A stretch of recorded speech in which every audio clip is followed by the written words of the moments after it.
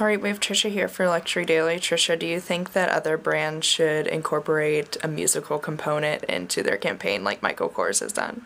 Yeah, I think that brands up to now have kind of done the playlist route where they've created a different playlist for a season. It could have been aligned with a runway show or just a different collection, just trying to aim at, I think, a certain consumer. I think that playlists really do help brands aim at millennials.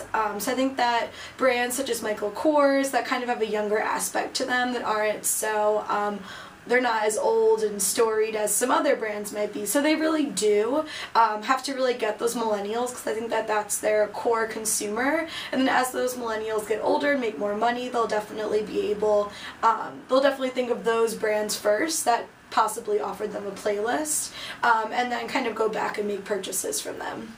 Great, thank you.